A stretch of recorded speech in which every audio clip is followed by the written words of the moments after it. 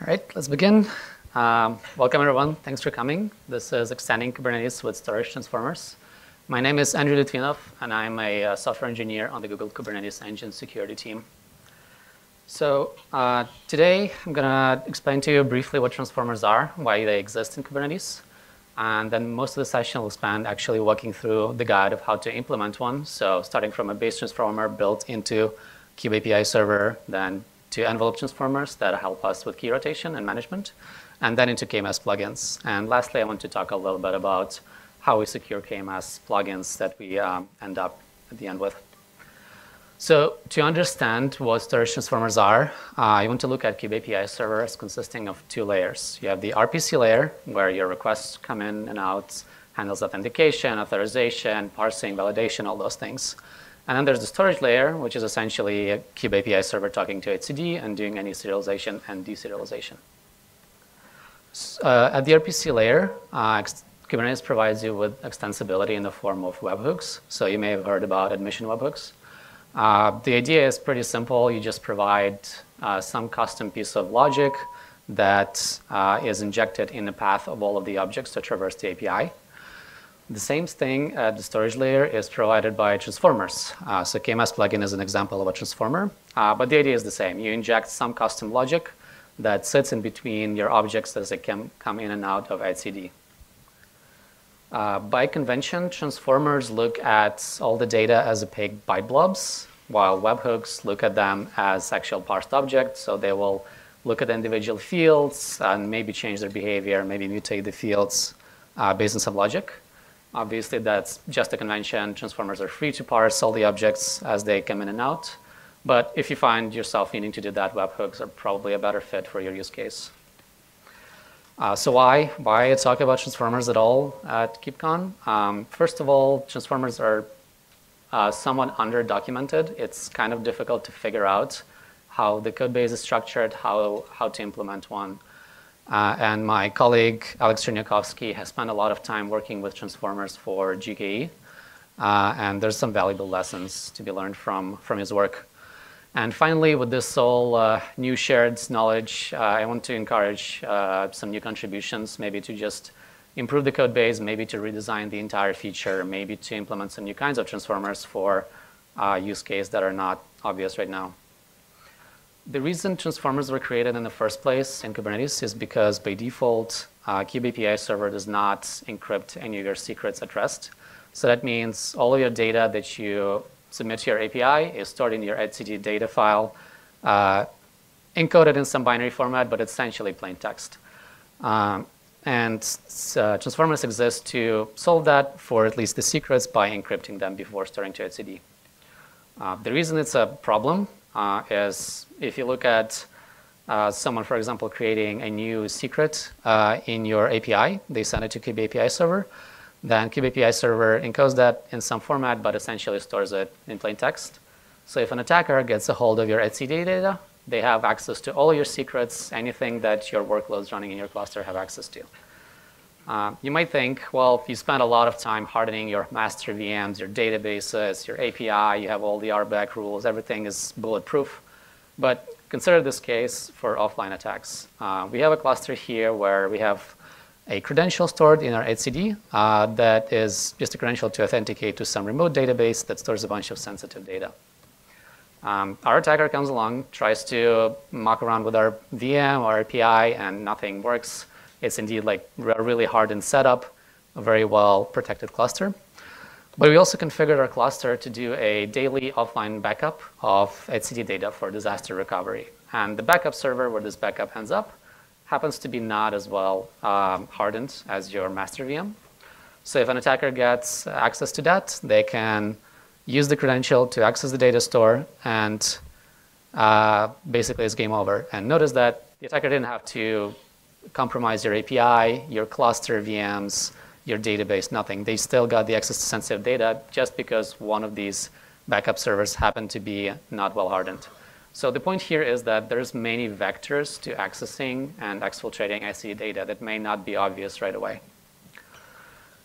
So you might think that, okay, someone got the dump of this huge database of etcd, there's a bunch of objects, and it's really, really hard probably to parse everything out, figure out which objects are secrets or not, figure out what the format is that Kubernetes stores the data in.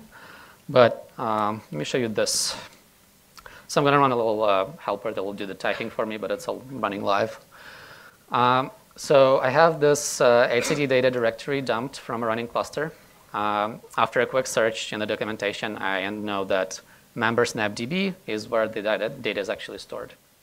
So I'm going to run the strings utility on this file, and strings utility is essentially available on any Linux distribution, pretty much built in, and it will print out any data in the file provided that's textual. So anything that's binary is discarded. Anything that looks like a piece of text will print out. So here, like if you scroll around, you can see there's some object URL looking things. There's some full objects in JSON. So that looks promising. I'm just going to grab this output for a string secret and immediately find one finding. It's called devdb secret 01. Okay. So I'm going to pass the -c flag to grab, which will just show me the lines around where this match was found. And here at the end, you can see that we have our secret name, namespace name, and the contents of the secret in plain text. So what I'm trying to point out is that this is all the tooling I needed to extract secrets in plain text out of my etcd data dump. That's applicable to any standard Kubernetes installation that doesn't do encryption at rest. All right, so hopefully I kind of convinced you that encrypting secrets at rest is a useful thing to do. Now let's jump into the main section and how do you actually implement one? How do you create it if you have a new idea for a transformer? So this URL here, I have a fork of Kubernetes where I built a transformer that's following exactly the same steps I'm going to show you right now. The steps I'm going to be showing in the slides are more abstract. I'll just use some code snippets for demonstration purposes. But on this fork, I implemented a transformer that does SM4 encryption at rest alongside all the other available transformers. And if you're not familiar, SM4 is an encryption algorithm similar to AES that's been designed and approved by the Chinese scientific community. Before we jump into the steps, at the bottom right of each slide will be the exact commit on that fork that implements this step. And I'll also try, these are actual links to the directories and files where the changes I'm going to talk about need to be made. So first step, obviously, we need to implement the actual core of our transformer, what it does. And that's done by implementing this transformer interface. This is a pretty simple interface, just two methods. You get some data before or right after it's being read from, right after being read from etcd, and you have to transform it back, and same thing in the opposite direction. So that's specific to what your transformer does, but should be pretty straightforward. Next step, transformers don't really exist in isolation. Usually they need some input. So for encryption transformers, there'll be encryption keys. There might be some other data you might need to provide. All this configuration is passed to kube-apiserver through a YAML file at startup. This file contains an encryption configuration object. And essentially it lists the types of resources that the transformer applies to and the specific transformers. So providers is just a synonym for transformers here. And here I sort of sketched out what I want my transformer to look like. It has a key and a field of some other type as input. So now I convert that last chunk into a ghost struct, into which I'm going to parse out the YAML. It should basically mirror the exact YAML object that you expect to get. And you might notice there are two links to the files here. And yes, you need to implement the exact same struct in two places. You might also notice that we're using JSON tags in our struct fields while we are parsing out YAML. But we don't have time to make our code base make sense. We just have transformers to write. So let's go next. Step 3, you have your configuration. Now you need to register it as a possible transformer in the encryption configuration YAML I showed before. And to do that, you just add it to an existing struct at the end. So here I just added as the last field in the same two files. It's pretty straightforward. Next, I need to explain what prefix transformers are. Prefix transformers exist for the purpose of not having any conflicts between multiple transformers. So when a prefix transformer writes some data to etcd, it prepends this static prefix that's highlighted here. to the data. And then when it reads it back, it actually checks the prefix, strips it. But if the prefix does not match, you know that there's some misconfiguration, there's something wrong. And instead of returning corrupt data, it will throw an error. So here, yeah, I just grabbed another etcd data file, and the prefix looks roughly like this. You don't need to implement any of that yourself. Prefix transformer is already implemented. You just need to instantiate it and give it a prefix and your actual transformer.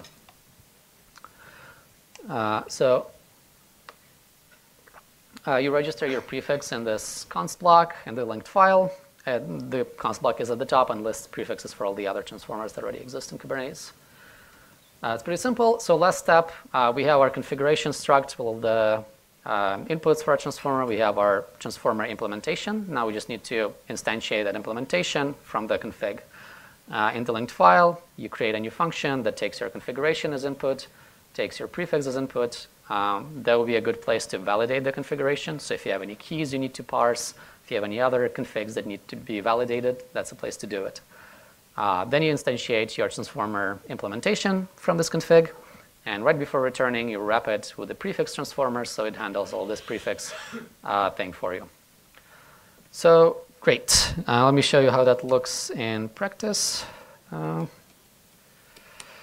So here in this other tab, I'm going to start my local cluster that is built. So it just uses a modified kube-apiserver binary that was built from my fork. Here I have my encryption configuration that I passed to that cluster. You can see this SM4 transformer config field here, and I just gave it a single key, the encryption key. So start the cluster in a separate tab, and I'm going to make sure that it's actually running. So it's running on my local host live. I'm going to create a secret. I'm going to give it 2 fields, username and password, and I'm going to name it devdb secret01. So I'm just going to, this is how it looks like in YAML when you print it out as a client. You will notice that these fields don't look like the actual fields I set, but these are just base64 encoded. So this base64 decoder is just password 0. And this is working as intended because we're not doing encryption at the application, at the client layer. So not at the API layer, we're doing it at a storage layer. So clients should have no difference in experience. Now for comparison, from the previous demo, this is the command we ran, and this is the output we got. So we got our username and password in plain text here. Now the same command ran against this new cluster. We see that we still find the secret identifier, but then we have our prefix that I used for my transformer, and a bunch of binary data that's not printable, and that's the encrypted data. So, okay, great, that works, but we have 2 problems. The first problem is that we provide this encryption key at startup via the YAML file. So that means if you want to rotate the key, you need to restart kube-apiserver, you need to update this encryption configuration.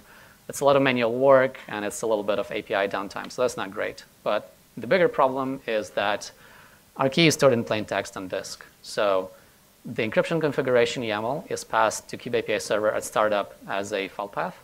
And odds are that that file is stored on exactly the same disk where you store your etcd data. So if the attacker compromises the entire disk, not just the directory, then they have all the keys they need to decrypt all the secrets. To help us with those 2 problems, we're going to use envelope encryption and envelope transformers. So it's a bit of a tricky concept. I'm going to walk it step by step, so bear with me. The idea behind envelope transformation is that you use 2 keys instead of 1 to encrypt every piece of data. So you have your data encryption key, or DEC, which is used to encrypt the actual piece of data.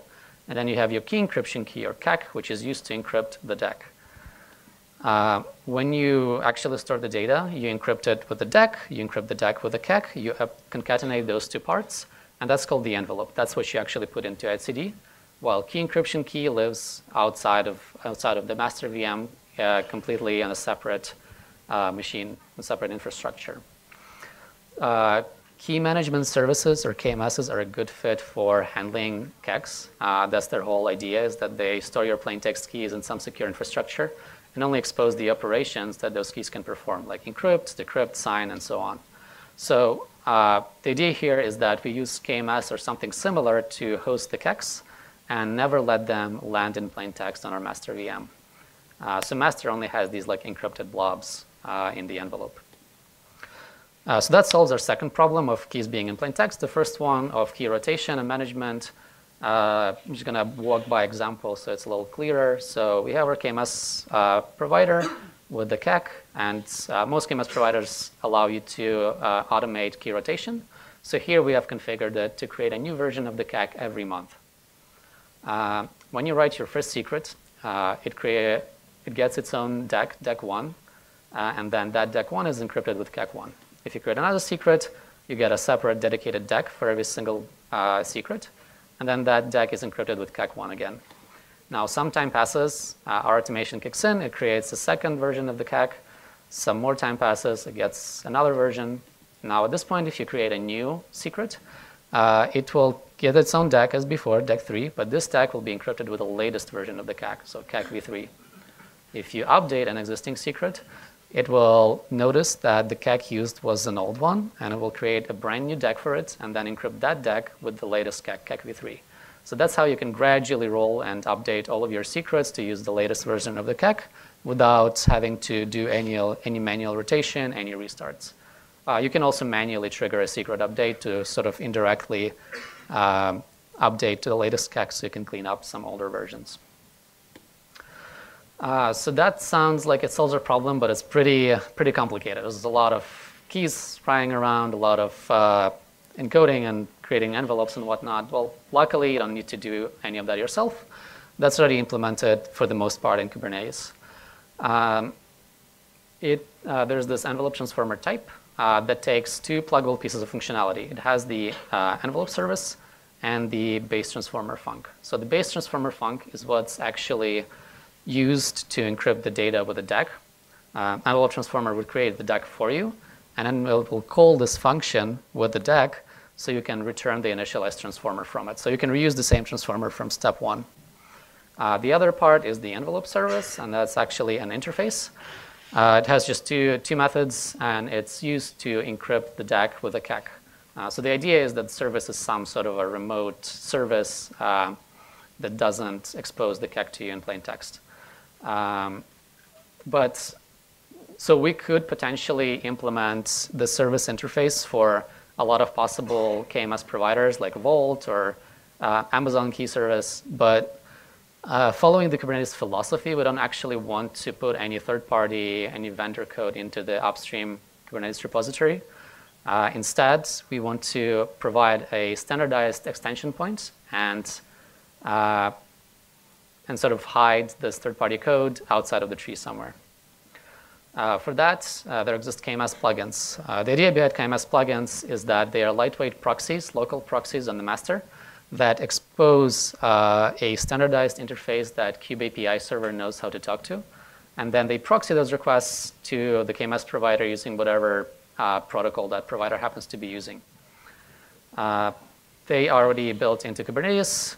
You can specify them in the encryption configuration. You just have to give it a name and a Unix domain socket to talk to. And Unix domain socket is an actual explicit limitation. You cannot have a remote KMS plugin. The reason for that is this basically eliminates a problem of needing to authenticate from kube-apiserver to the KMS plugin. And usually there's no reason to have a remote KMS plugin anyway. This Unix endpoint should serve a gRPC service that implements this definition. It's basically the same as the interface we looked at a few slides back, but with an extra version method for just some metadata. Just to visualize it all together, how the entire flow works with the KMS plugin. Say your user, your operator submits a new secret, pushes it to the API. kube-apiserver then generates a new deck. It encrypts the data with a deck. Then it calls the encrypt RPC towards the KMS plugin with a plain text deck. That gets proxied over to the KMS provider using that specific API. KMS provider encrypts the deck with the CAC, returns back the encrypted blob that gets returned back to the kube-apiserver. kube-apiserver appends the encrypted data in an encrypted deck and stores that envelope in etcd. So nothing unencrypted ever touches the disk, and deck only exists in the memory of kube-apiserver. Okay, two other steps that are optional. By default, KMS plugin will use AES encryption for DEX. So if I'm encrypting data with a DEC, if you want something else, and in this case, I wanted my DEC to be an SM4 key, you need to do a little bit extra plumbing. So here I added a DEC type field to the existing KMS configuration, and that's the YAML configuration blob that's being parsed. And then I added a switch to the function that initializes KMS plugin, where based on the type, I will replace the function that initializes the transformer, so I can reuse the same transformer from the first step. Lastly, most likely you don't need to implement your own KMS plugin. There's plenty of officially supported plugins from a bunch of providers out there. Here's just a small selection of them. So if you search around, you can probably find one and just use it. But if not, it's pretty easy to implement. Okay, now you should roughly understand how the whole code base is structured around transformers, how to implement one. The last thing I want to mention is threat model for KMS plugins, or basically how to help secure the KMS plugin. So the problem here is that KMS plugin talks to a remote KMS service, so it needs to authenticate somehow. It needs to provide some credential. In this case, let's say it uses a static token that's passed with a request for authentication. We also have our cluster configured to do a full disk backup of the master for disaster recovery instead of just an etcd database. So it might be easy to overlook and just store the token on disk in plain text for KMS plugin to read and use. But if our attacker compromises the offline disk backup, they essentially own everything they need to decrypt the data, and as long as they can figure out this whole envelope and decryption dance, they can get access to your secrets. So our goal must be to not ever let the plain text token touch the disk. And to do that, one approach I want to propose is using Trusted Platform Modules, or TPMs. If you're not familiar with TPMs, they are little crypto coprocessors. They're usually built into all of the server motherboards as an onboard chip. There are also virtual versions of them, so you can create a virtual TPM for every VM running on a server. And the main idea behind them is that they have a little region of protected memory. And that memory is completely isolated from the host. So if you have full root privileges on the machine, or if you have compromised the kernel, you can still not read that memory. And you can only interact with it indirectly through commands that manipulate it, but you can get it in plain text. And also, TPMs are bound to the specific host they're on, so you cannot just like move it over to a different server or copy it over. You have to be physically on the server where this TPM exists to access anything that's inside of it.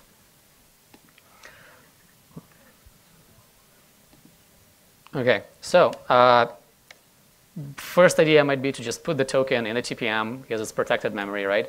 But we actually need to read the token in plain text in order to be able to pass it to the KMS provider. So we cannot put it directly in a TPM, but what we can do is we can use a encryption key stored in the TPM and encrypt the token with it before storing it on disk. And this is called sealing. And basically, in order to unseal the token, you need to be physically on the master VM having access to the actual TPM to get access to this key and decrypt it. You might think, why don't we just like skip this whole thing and use TPM as a KMS? The problem is that TPMs are really low-powered devices. They have very limited memory. So you can only store a handful of keys there, and at least physical TPMs will be really slow in encryption and decryption. So they'll really slow down your API. So they're not a good fit for like in being something in request path. Having this token sealed should help us protect against compromises of offline backups. In summary, transformers are a way for you to add some pluggable custom logic in the path of data that's being stored into etcd.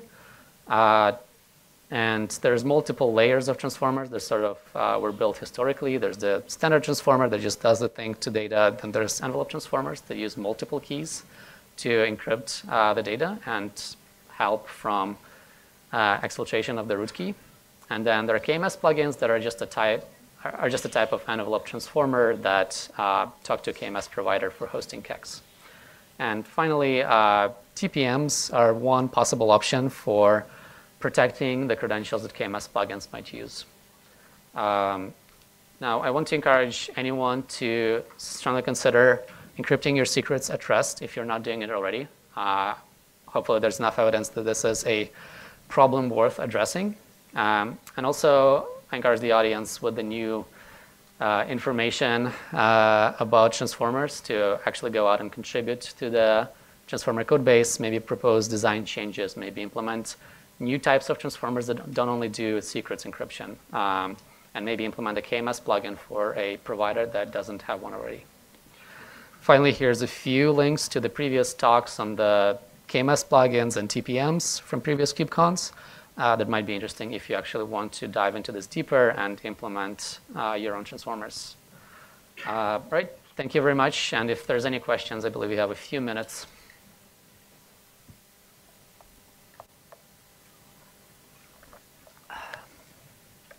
There's a microphone behind you.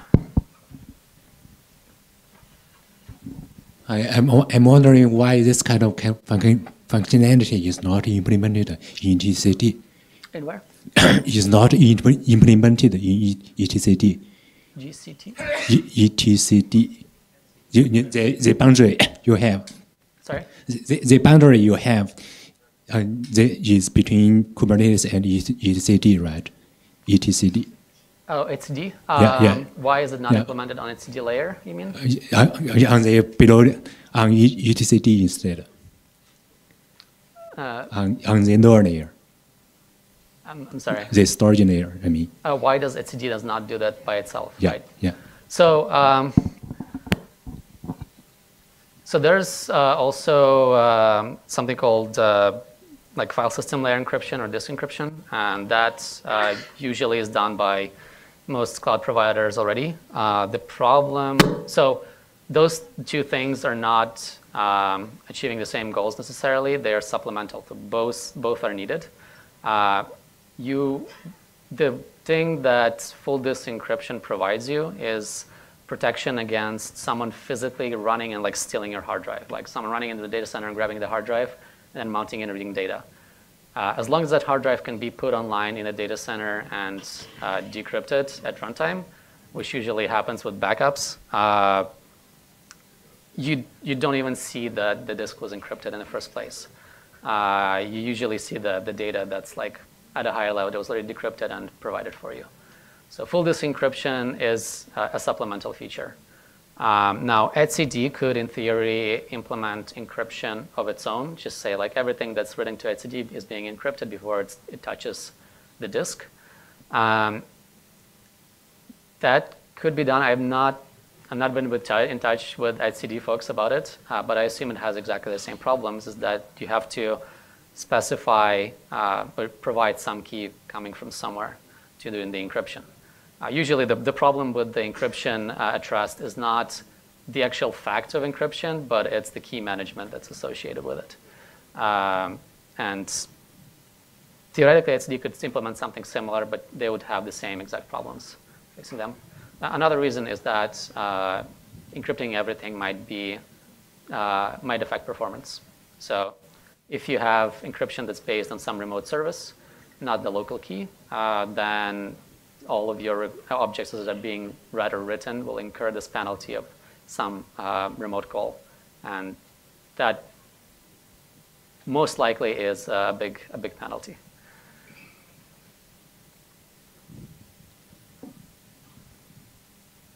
All right. Cool. No more questions. Thank you so much.